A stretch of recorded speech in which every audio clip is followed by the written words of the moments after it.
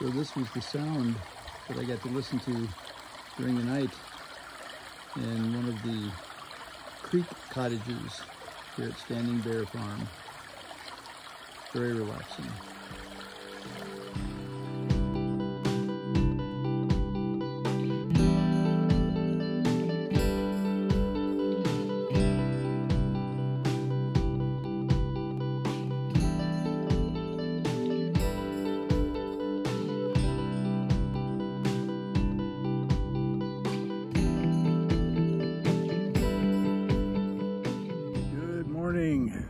Today is Wednesday, April 4th. April 5th. Lose track of time. Day 26 then on the Appalachian Trail. Got a late start this morning. I stayed at a place called Standing Bear Farm last night. It's an icon of the trail. Very eclectic place. Just a lot of fun. It's easy to get kind of caught up in what they call the vortex, where you don't want to leave for a while there. But I stayed in one of the creek cottages last night. Water running right beside the cottage or the cabin. You do your laundry on a washboard, and they had a super cool shower. It was really nice. Kind of an overhead pan-shaped shower head, and very colorful inside. I'll try and pop a couple of pictures of those up here. A kitchen for hikers to eat at, prepare their own meals if they want to. As I said, the laundry had a washboard and a dryer. I don't know how well the dryer works. I hung mine out after I took them out of the dryer anyway, but the washboard was kind of fun. I had to watch a couple of YouTube videos to figure out how to use a washboard. Hadn't done that before. But they had a glass washboard there. It was kind of neat. Campfire ring, people talking and conversing. They have a bunkhouse and the semi-private and private cottages and places for tenting and that sort of thing too. I didn't see the tenting spots, but I know they're around there.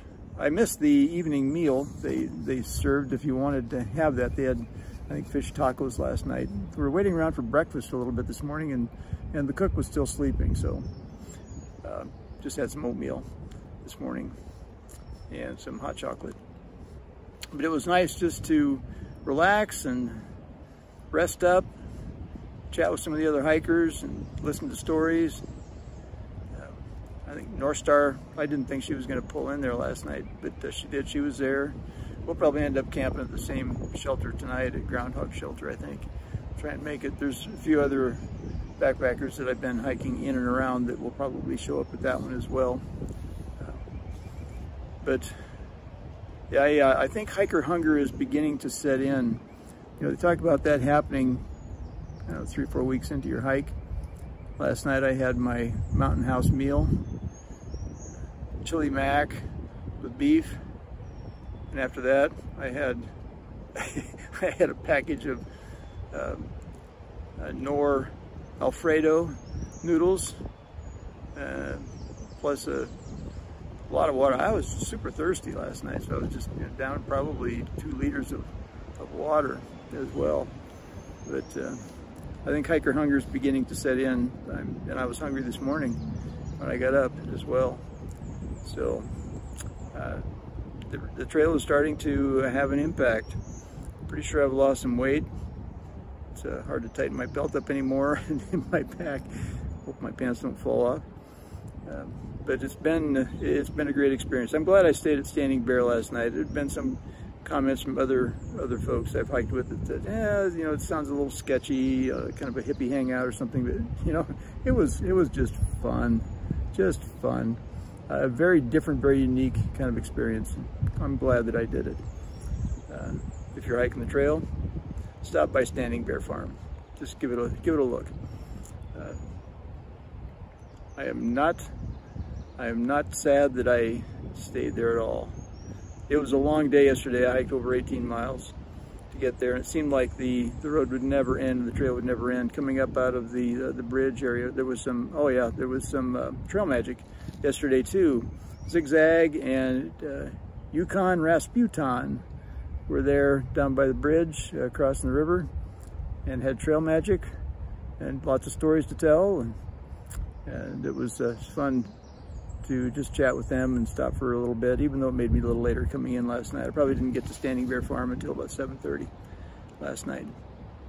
But I'd called ahead and they said, whenever you get here is fine. We don't have a regular check-in time, just whenever you show up, which was nice. And so today it's supposed to be partly sunny. There's a few clouds floating around, but nice breeze. You can see the breeze blowing in the background there, which is also nice because it's warm. It's in the 70s already here. And but it's nice to get some hiking in today. The next 3 days at least, there's supposed to be rain.